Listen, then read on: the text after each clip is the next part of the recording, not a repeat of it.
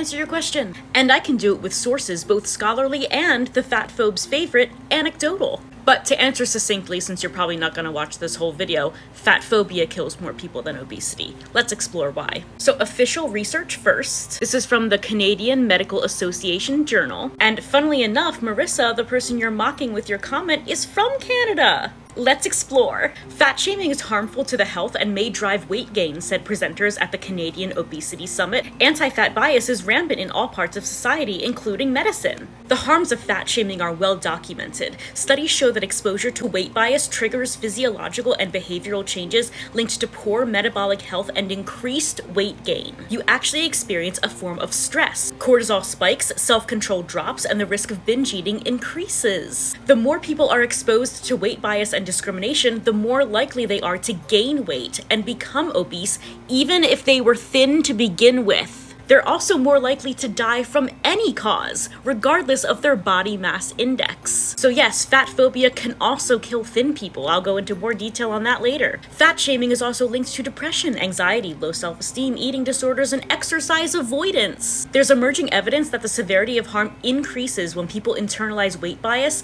and turn it on themselves. So basically, fat phobia leads to more fatness. Whether it be someone who's already obese or someone who is being teased for being obese even if they actually aren't. Which means that fat phobia actually causes cases of obesity. So fat phobia can actually be the catalyst to someone's death.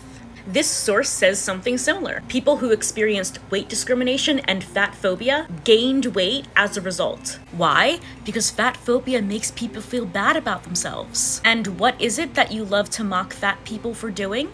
Eating their feelings when they're upset. And of course, not all fat people do eat their feelings when they are upset, but if you're truly concerned about someone's weight going up, why would you ever take the chance that your mocking has even the slightest chance of making them more obese? I thought you cared about their health. Then there's the fact that even when fat people try to lose weight, fatphobic people make them feel bad about it. A fat person will be on a run on a public street and someone will drive by in a car and yell, "It's not working!" Or a fat person will be eating a salad and someone will pass their table and be like, "It's gonna take a little more than that." So you don't like seeing fat bodies, but you also don't like people doing things that might help their bodies be less fat. Now let's talk about a TikTok famous example of fat phobia from 2021.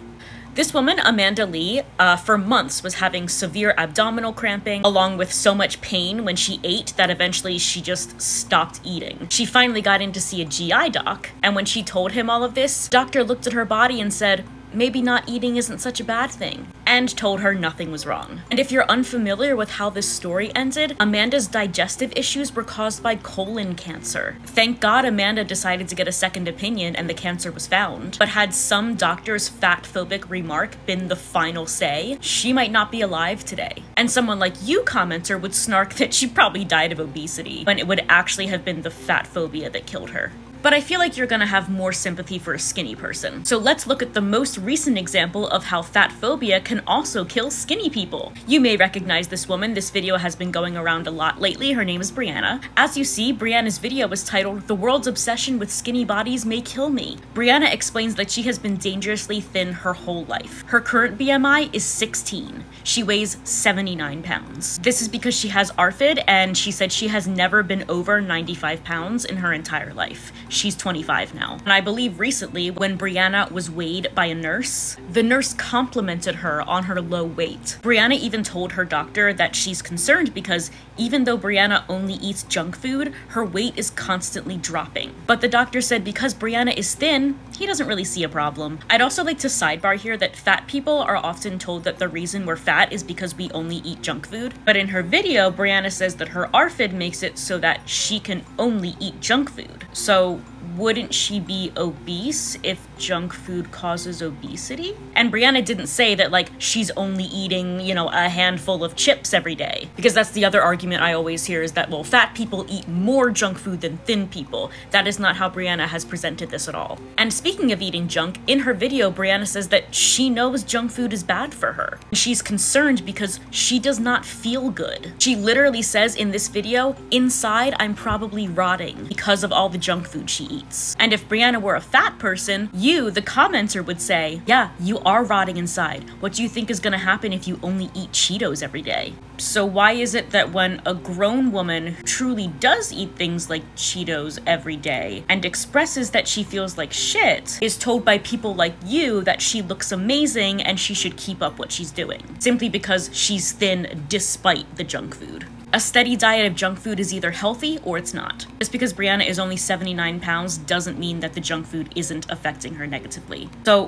why won't doctors listen to her concerns? Why can they only see her thinness and praise her for it? Food for thought, no pun intended.